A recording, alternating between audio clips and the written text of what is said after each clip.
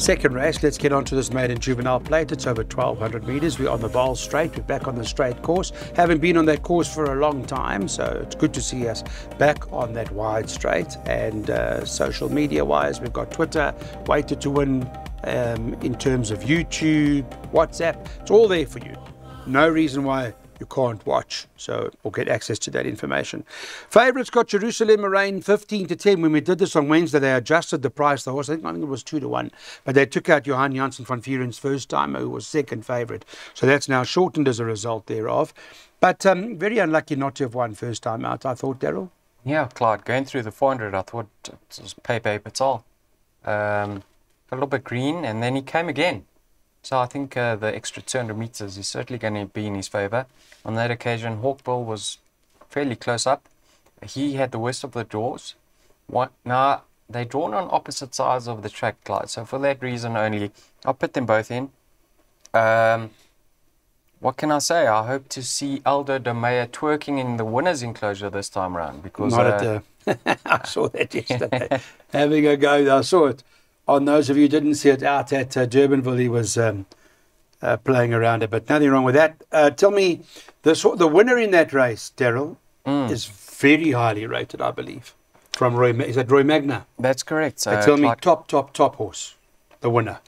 Yeah, the form line hasn't lit up yet, but I expect these two to do just that. So. Okay, let me ask Mr. Burrows, your view on the race, sir? Clyde, I like Jerusalem Rain, but I also like Hawkbill. Now, Jerusalem Rain cruised up to them at the 400, but he had a very high head carriage and he was throwing his head up. And the jockey had to just ride him quite strongly just to get that stride going. And he absolutely took off late. Now, Hawkbill was drawn on the inside of him. He was also staying on eye-catching. So I'm not going to split them, but the draw is in favor of Jerusalem Rain, I believe. So 6 to beat 5. It'll be interesting to see how that all plays out. The bipods you got, Darren Burrows, that bipod that's on the screen at the moment, he's got a banker in there, and he's spending 320 Rand on that particular bipod. And we've also got a Daryl Marie bipod as well that you guys can have a look at, see what the story is. There's Daryl Marie's bipod, and you'll notice there that he's also got a banker in his bipod. He's spending 180 Rand. So it's going to certainly be a very interesting race, the opener, and that I mean between Jerusalem Rain and Hawkbill as to whom will get the better of whom in this particular case, with Aldo de Meyer now riding the favourite. 1,200 back up the straight. It's a juvenile class, maiden juvenile plate. So for fillies in this race, there are a couple of first timers. I'm not too sure what the story is with those, but I can tell you that Queen of Camelot, number 9 on the card, is 18-10 favourite. The 3, Calamureta, second choice at 9-2. I think it was 7-1, so they've backed this horse. And 13, White Heels, is 11-2. Number 5, Mixed Bomb, is 6-1. 7-1 about 4, Great Barrier, and 10-1 and better about the others. Let's talk about the favourite, Queen of Camelot. Tell us a bit more for those who don't know anything about her. Clyde, on debut, ran third to Fire and Flames. We had Pure Predator second in the race, who was an impressive debut winner. This filly was making her debut and ran against 2 winners, not disgraced. Not the biggest of fillies, but I think she'll do well. The most eye-catching run out of that Guy Gibson form line has got to be Calamureta, who was switched off at the back of the field behind the likes of Jerusalem Rain and them, and absolutely sliced through the field late with not much gaps opening. I think this horse is the horse to beat. Aldo de Meyer for Ashley Fortune. I'm going 3 to beat 9. Okay, so from an odds perspective, you'd rather there's more value in the second favourite, is what you're saying? Yeah. Yes. You, Mr. Murray, you agree with that? 7-1 they opened this filly. You got to be joking. 7-1 to open, yes. And she's now 9-2 at the moment. Why is she so big, Clyde? That's a massive price. Obviously, they never saw the debut of this filly. Like Darren said, switched off at the back of the field. All the money was for the stable companion, Jerusalem Rain. She's a filly, Clyde. She's back again. Well, she is now taking on Fillies and Mares Company, and she's gained the extra 200 meters. Based on her debut, she's going to love the step up in trip. The favourites, far too short in the market. I know it was a decent debut against winners, but she was in receipts of 5.5 kilograms. That's a lot of weight. She's up the straight for the first time. Lucky's doing extremely well with his juveniles. I just think the market's still wrong.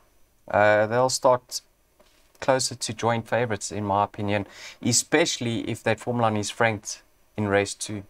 If we see Jerusalem have Yes. one, yeah. Interesting. Well, look, nothing taken away from Queen of... I think Fire and Flames is a very good horse, and Pure Predator is a very good horse, and Queen of Camelot was within a length of those horses. Yeah, she may have been receiving 5 kilos, but no question she was in very good company. Having said that, the boys are on Carlo Mureta. They saw something first time that you may not have seen, and that's why they think it's going to start favourite. Let's have a look from a place accumulator perspective. Daryl's bankering Carlo Mureta.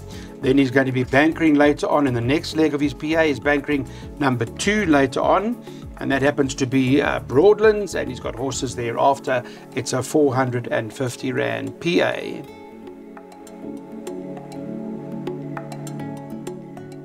Robin Claessen's got favourite here, Godfather at 3-1, 33-10 about US Open at second choice, and then you've got Broadway, number 6, priced up at 33-10 as well. So Robin's got quite a strong hand in the race. I'll start with Daryl Marie. It is a pick 6, will work from this particular event as to what you like. It's a maiden class field, so you're looking for some sort of, you look for improvers in races like this. What do you think?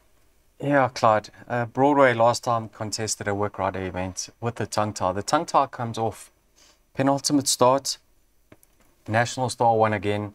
I think the second and third and the seventh have all won since then. Then you bowl.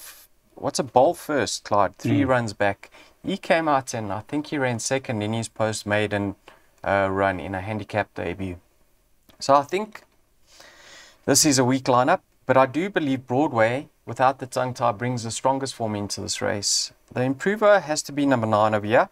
Knight's Table. Now, last time out on the inside track, he was never in contention. But I do believe he's going to make improvement now that he's been stepped up in trip. And he's very likely raced. Harold the Duke blinkers off and comes back in distance. Disappointing. Clyde, this isn't a strong lineup whatsoever. I've only got 3 horses in the bipods in the PA. I just hope I survive. Yeah, tough race. Don't like the race at all. Mr. Burrows, what do you make of it? I thought the horse to beat US Open. Now, returned after a bit of a break last time out and was beaten 4 lengths by American Biscuit. I just see a lot of improvement coming from him. On that run, he had Williamson only half a length behind him. And Williamson hadn't shown much before that start. So the form lines are very suspect in this race. Godfather's got to go in. Broadway's had 19 starts in the maiden. Knight's Table could be the only improver in the race, only having 2 starts. Could be. Did we mention this horse, Rabobi? Which one? Rabobi, number 10. How would we like to mention it? Did we mention it by any chance? We didn't, eh? No. I like Rabobi. On Can what you believe grounds? it? Well, it ran to Ozenko, who won. It ran to Paul on Sugar on Me, ran second. It ran to Phantom of the Forest, who come out and won. Nah, you like the name, be honest. I don't. I'm telling you, I like Rabobi. Don't leave out Candice Dawson's horse here. It's going to improve on the Ozenko run. But Daryl's worked out his pick 5, 6, 9. I'm not saying it can win, but I like Rabobi as an outsider. Anyway, banker 2 later on for Mr. Marie in the second leg of his pick 6. Mentioned it previously that Broadlands is his banker, and he's spending 1,125 Rand. So Broadlands does appear to be the right horse in the race, hard to beat. I'll come to Daryl first because he's made this his pick 6 banker of the day. It's in a maiden class field. Some may be surprised it's still a maiden. Sure. Costly maiden at that. I'm not getting into this race overly bullish, Clyde, but if you look at her opposition, if she doesn't get it right today, I'm done with her, because this is a very, very moderate lineup. The biggest danger could be number 4, Impersonation. Now that form line is ultra poor. I think 4 runners, 4 all unplaced. But they did try different tactics with her last time out. Maybe she can improve on that if she's allowed to stride this time round. But I don't think she brings the strongest form into this race. I actually don't think you can compare her form with regards to Broadland's form Broadland's form in a penultimate start. American Biscuit won from there. Quantifier came out and got beaten a short head second or second, half a length or whatever. Yeah. I think the key over here, Clyde, have a look at her. She's got respiratory noises. That's Broadlands. Coming back in trip is going to prove to be the winning move. So back in a mile or coming back to a mile, I think that will certainly favour her. So I'm going 2 from 4, banker 2 in all bets. Okay. Well, she got close enough to the likes of Sea Anemone and Pomazelis. Those are good runs. And she's not going to get an opportunity to win, I don't think. Is she, Darren? Clyde, I bankered this. Now, in her last 4 starts when she was a beaten favourite, I didn't like her on all of those occasions. This time around, I think she is a good thing. This field is very weak and she's not going to get an easy opportunity. And the key here is the drop in trip. I think that's a winning move. Okay. Remember, this is the Vaal Mile Straight. They go up the straight here. Banker 2 for Darren in Broadlands by Horses Field. It's a 480 Rand jackpot from Darren Burrows' aside.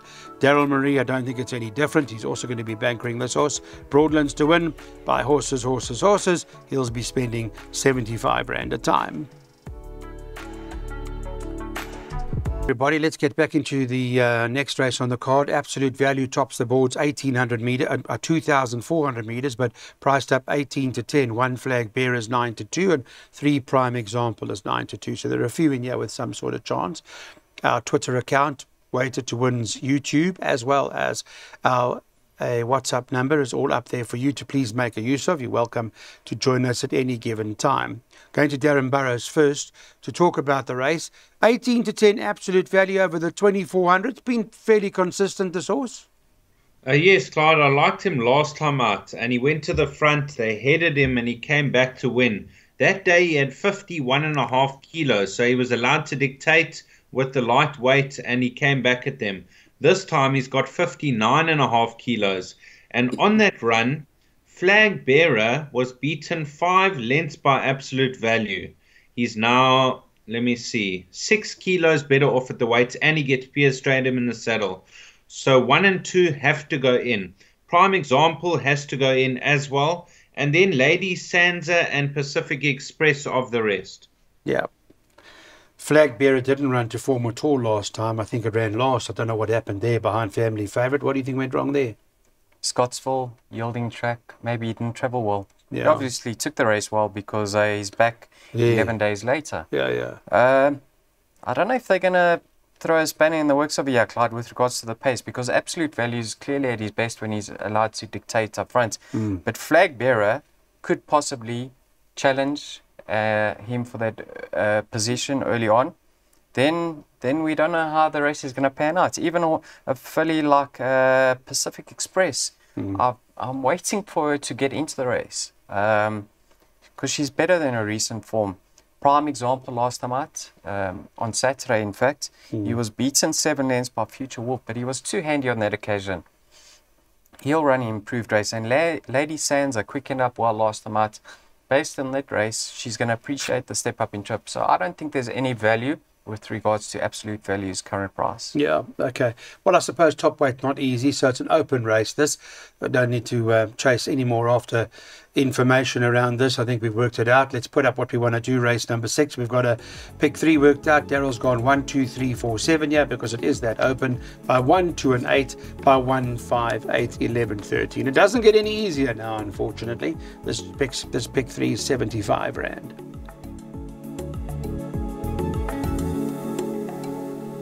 It's a middle stakes. It's over 1,000 metres. How they're betting here, race number 7 on Wednesday morning. Sheldon, 17 to 10. Siberian Steel is 28 to 10. Second favourite. 3 Lucy English, 8 to 1. 8 to 1 about 4. Here Comes the Rain. And number 6 Big Eyed Girl is 8 to 1. 10 to 1 and better about the others. I don't know. Not sure if which way to go in a race like this. I'll start with you, Darren. I kind of gave Here Comes the Rain a little bit of an outside chance. Do you give it any sort of chance here?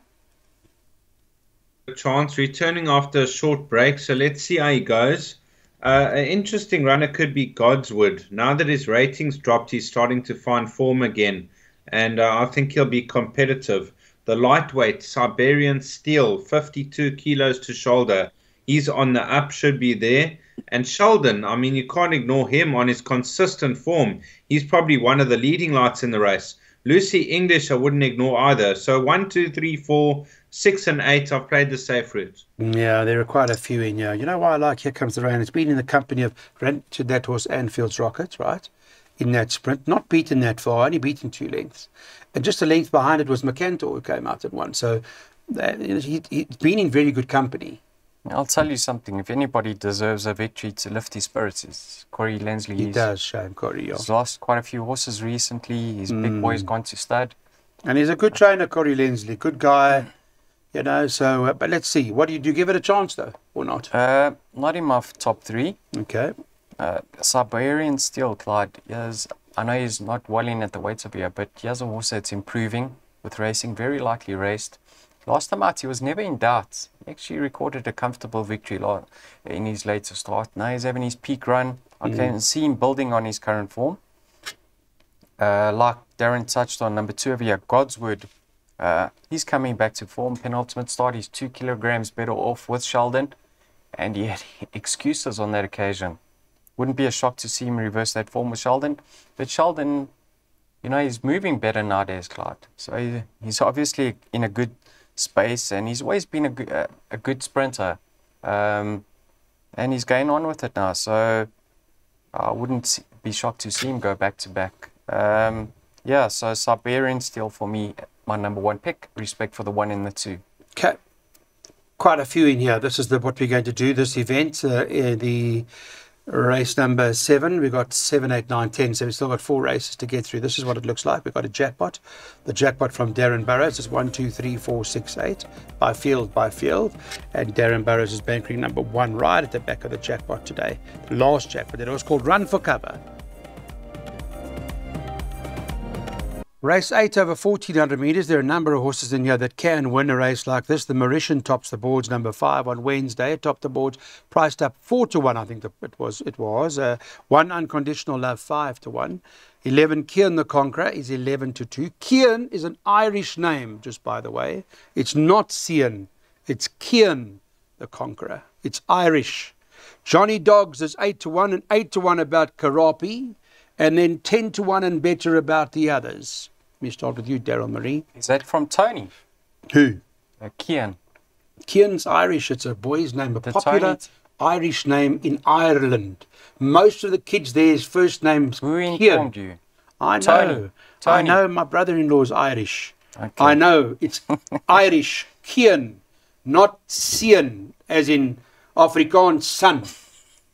It's Kian. How's that going to help us? Doesn't help at all, but I'd like to ask you what we're going to do to win this race. What do we do here? Yeah, you're going to take your chances and hopefully come up trumps, because I'm not going to be of much assistance over here, Clark. Let's just start with number 13, Admiralty Arch. He's very, very consistent. I think he was stretched at the stand side track mile. Coming back in trip, he'll finish closer this time around. A horse that you can never discount. Up the Vaal straight, Clyde, at a big price. What price is he? Number 8, Elusive Swan. Expect him to be in the money. Certainly include him in your trifectas and quartets. 33 to 1, as Roy Boy would say.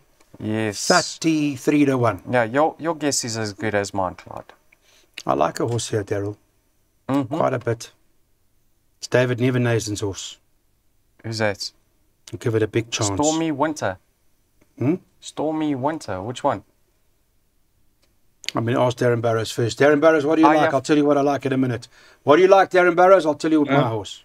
Clyde, I like a bit of Stormy Winter. He's a specialist at the Vaal Straight. His rating in his last 4 starts, a 93 down to a 79. We could see him bounce back, even though he's a specialist over the mile, not the 1400. Kian the Conqueror, back from 3 to 1 into even money last time out. Found nothing in the closing stages. I'm not sure what happened, but he's capable of better. You got the horse like the Mauritian. Last run was below par, but 3rd in the Secretariat behind Jimmy Don. That was a good effort. There's plenty in with chances. The 2 top weights also have chances. Very tricky. Yeah, you see, Darren Burrows too good. Too good. 1400. He's not 25 to 1 this horse. Yeah, 1400. I've got my doubts. Clyde, let's just say that the pace certainly looks to be towards the outside. Unconditional Love, Johnny Dogs. Who else is there? Stormy Winter. Big Blue, Bright Blue Skies also got a lot of pace. And Let's Do It. So the pace appears to be towards the outside. Just watch Elusive Swan doing his best work late. Hopefully he can sneak into the money. Okay, we won't leave it out, but I'm still on to this horse, Stormy Winter. Maybe too short, but that's 25 to 1 each way. Thank you, Daryl. Thank you, Darren. Yeah, we got a graphic for you. This is what the boys are doing. There's, how's that? There we go. We got 1, 2, 4, 5, 7, 8, 9, 11, 12, and 13. A lot of horses in there. And that's a 90 Rand exacta. Maybe that exacta pays 400, 500 Rand. Who knows? It's that difficult. It's not an easy race, guys. That's the way to play it. Last double of the day. I'm going straight to Darren Burrows. They got this horse Caliber Crest for Joey Soma at 22 to 10. I thought the right horse in the race. Stable's deadly form. Yes, Clyde. He's won over course and distance by 6 lengths, but he hasn't run in, 10 months? That's a concern. I don't know how he's doing at home and if he's ready to win, but Tamanga has booked the ride. He's had a lengthy layoff, so it's very difficult to assess. Highborn Lady interests me because she loves the Vaal straight. She's been a bit off form, but last time I put a line through that effort over 1800, doesn't stay. So Yoverman, first run for Tony Peter. This horse had ability in the Eastern Cape. His last 2 starts were on the poly, which he didn't enjoy. Expect this horse to improve again. Of the rest, a horse like Coming in Hot has a chance. Okay. So, fitness Caliber Crest concern? It has to be. And you know what another concern for me is, Clyde? Because Joe has commented. He said, including all bets. There's no spice in that comment. There's no salt. There's no pepper. But he didn't say needs the run. Yeah, but... Didn't say needs the run. No, for me, that's too bland for Joe. Look for Samanga Kumalo. I'm not so sure. I mean, with respect to the rest of the field, that none of them, I mean, they're staying at the Vaal, these horses. Don't think for 1 minute they're going to end up at Kenilworth and maybe going for the feature season, any of what's behind here, because they're not, with all due respect. They're lovely bread and butter horses, horses you want to own that can earn you a check every day. Caliber Crest is the type of horse that can end up in a group type race. So all right, fair enough, but you're looking to roll it over. Can I have some of whatever you want? Yeah, all right, you'll see. Yeah, it's a classified I'll stake. remind you when he's in a Group 3. Clyde, have a look at the, I don't know if it's a filly or mare. No, she's a mare now. Highborn Lady. She loves a Vaal straight. She loves racing fresh, Clyde. She's one over here. She's going to bounce back to form. The horse I'm really keen on seeing going up the Vaal straights is number 3, Eagle Strike. It takes a lot of time to unwind, and I think a long straight will certainly suit him. Watch him, Clyde. He's going to be doing his best work late. I'm going to say each way number 3, 5 being my second pick. Yeah, that was an interesting run. Eagle Strike was behind, what was that, the Celtic Rumours run, eh? In there was a rollover Red Rover, Vitellius. I don't know. Again, nothing great to show time about. But there's a few in here with chances. If you don't like the favourite Caliber Crest, sounds like both our tipsters are not sure because of a fitness perspective. I suppose if Joey said it's ready and well, they probably changed their minds. Here's what it looks like from a betting perspective. Daryl's saying take swingers and go 1, 3, 5, 7 and 12.